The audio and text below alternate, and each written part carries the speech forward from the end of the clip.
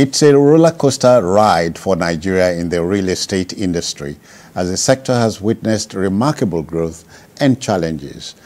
Amid disturbing cases of quackery and attendant collapsed buildings, the Governor of Edo State, Godwin Obaseki, has urged Nigerian Institute of Estate Surveyors and Valuers to ensure best practices and use of technology. At the inauguration of a new national headquarters for the institution in Abuja, Governor Obaseki and experts stressed the need for professionals to leverage on technology to modernize the real estate industry and attract foreign investment. Let's share this story by TVC News' Habida Lawal. Let's go there.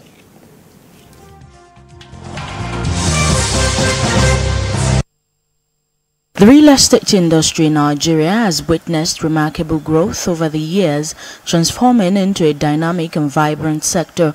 Despite its growth, the real estate industry in Nigeria faces several challenges, including limited access to financing, inadequate infrastructure, land use issues, and bureaucratic bottlenecks pose obstacles to development. President of the Nigerian Institution of Estate Surveyors and Valuers, Jumbul Anaevo, believes these challenges also present opportunities for innovation and investment. The rising middle class, increasing urbanization, and a growing need for affordable housing create a fertile ground for real estate entrepreneurs and investors to explore untapped markets. Advocacy, we'll still be doing that, and we'll still be doing our normal training. We have various trainings for our members, then we'll keep engaging the government or all agencies, on the issue of fighting corruption. Incidentally, at the NIPS where I'm attending right now, my topic is asset valuation as a tool to fighting corruption. For Edo State Governor Godwin Obaseki, he says foreign direct investment has played a crucial role in the modernization of Nigeria's real estate sector. International investors bring capital, expertise, and best practices, driving innovation and raising industry standards. The dire economic situation which we find ourselves today in the wider economy, such as inflation and the attendant increased cost of living, will have impacts on the work which you do as professionals. In fact, the raging debates on the price of commodities, especially building materials, demand even more ingenuity from members of this great institution. Improving market transparency and data availability will be key focus in the coming years. While appreciating the role of the Nigerian Institution of Estate Surveyors and Valuers in the development of the Nigerian's real estate sector, it is worthy to also note that the country is currently contending with a number of issues in the built environment, such as quackery, building collapses, as well as real estate scams. Habida Lawal, TVC News, Abuja. All right, thank you, Habida. Jide, so it's time we stopped playing catch-up. Yes. I rather like the reference to using technology and all that. Yes. To enhance the business, the sector. There were some of the things that they said that were not even captured in the reports. In the 2.5 minute story, you can't see everything. One of the big takeaways for me from this event was the realization that through that sector, we can actually even attract foreign direct investment. Investors are coming into Nigeria and investing in our assets. Even the CBN admitted that it is one of the reasons they are experiencing improved liquidity. That added to diaspora remittances, yes. Because the Naira is weak at this time. More and more diasporans, more and more Nigerians based on working abroad are sending in money. Yeah. So we are getting a lot more diaspora. Yes, 433 remittances. Somebody was asking the question on Facebook, say, let's ask them where they said they have paid the forest backlog. Where are they getting the money from? Whereas even in the press statement, they mentioned, because some are too lazy to read even a short story to its end. They are speculating, where are they getting the, let's ask them, where are they getting the money from? And they stated it there. Foreign injection of capital into our economy is improving.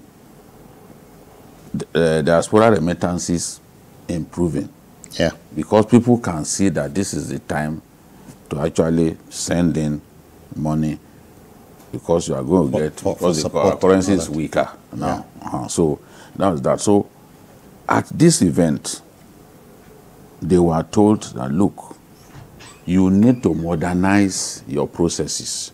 You need to embrace best practices so that the real estate sector in Nigeria can become attractive even to foreign investors. And it's possible. Especially in this area, in these days when we talk about housing deficits, you know, across the country. Yes. Yeah. The foreigners can come and invest in that sector. In Kenya, foreigners came to invest in their media. You can imagine, that's why Kenya has the best media sector in terms of quality of what they do than other countries of the world. Before the CNN Multi-Choice Award was stopped, the Kenyans were dominating. They would dominate TV category, dominating the print. Leave the crumbs for others. Because the media sector in their country had improved tremendously because of the coming of foreigners to invest in the media. Who says we can't have a situation like that in Nigeria? If we clean up our act and we make things better, who says they cannot come and invest in the media in Nigeria? It's the same thing that we are talking about with the real estate sector. They have to take collection of data seriously. They have to take technology seriously, leverage on technology to improve the way they do things. They have to eliminate quackery. Why are buildings collapsing? People don't want to use those who are qualified. Yeah. And when buildings collapse, money. Yes, when buildings collapse, take away the license of the engineers and other people involved. Take away their license, punish them. We didn't do that even with the synagogue church collapse, because the coroner's report showed clearly that that the structure was defective. And why would the structure be defective? The blame has to be shared between the regulators and the contractors and other people hired. You saw when that high-rise building gave way on Lagos Island. Yeah, yeah. I think the Nigerian architects as a group were very angry. They complained that even the way the building was planned, it was inevitable that it would come down. So where I'm driving at, if we clean up our acts, if we embrace technology, we embrace best global practices, even in that sector, foreign investment will come in. That sector will become more vibrant, and the players will have the chance to even make more money. But we are always reluctant to take those big steps, you know? Yet we want big results. The Chinese, when people were talking about taking big steps, the Chinese said, no, we will take giant leap. That was what the Chinese said many years ago. And we can see that the Chinese indeed took giant leaps instead of taking giant steps. You know? So we must not limit ourselves, because the capacity is there. And this is a great country. You have market for virtually everything. Everything, not just real estate, everything. Emeka, you know, when people outside and some on the inside who know say we are a sleeping giant. They know what they're saying. Well, okay. I concede it to them, but I think the giant is not really sleeping. It's just that we are underwhelming in many areas.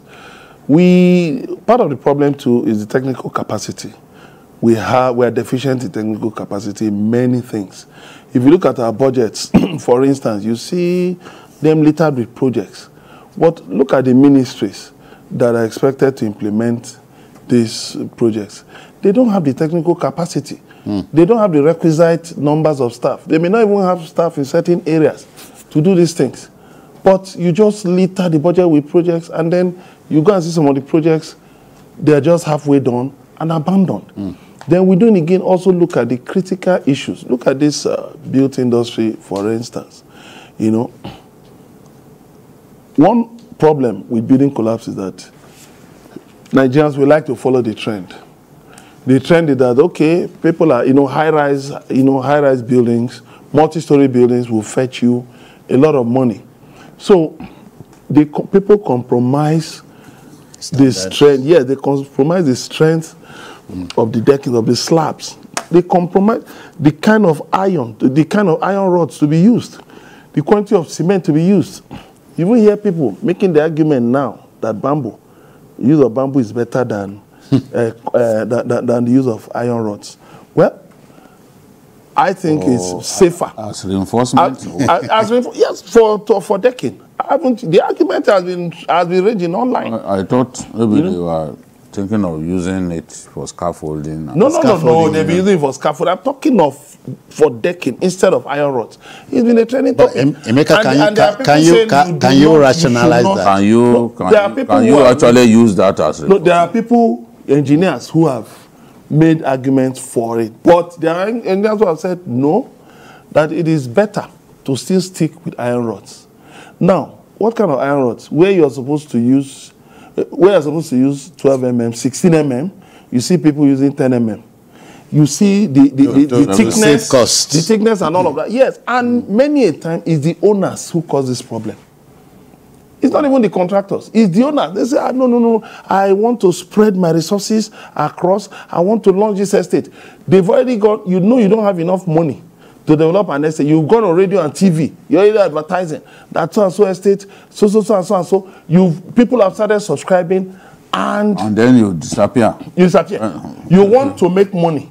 So you just quickly set up one or two, some structures to get more money. You need to identify and they are defective. Those fake people. They are defective. So government must also look beyond just the practitioners in the industry to owners, to the investors. You must vet the investors. You must vet the owners to be sure of their motives. When the quacks take over, they are going to mess more things up. So a lot of things. Where for instance, you can do better with bungalows. Why are you now pushing to half-story buildings when you cannot put in the required money? A building that the foundation, the superstructure was not meant to carry different floors or multiple floors. You now decided on your own to introduce. That was what happened with the synagogue. That's it. Yes. I was going there, meant to take a floor, but they raised it up. Friends of the owner may come and say, look at the foundation. Are you going to just stop at 3 stories? This foundation can carry up to 7 stories so that you make more money. And then they compromise quality, integrity, and human lives. Okay, but I know that you can't cheat and get away scot-free. You cannot cheat and get it, because science is proving to us that what's wrong is wrong. What's right is right.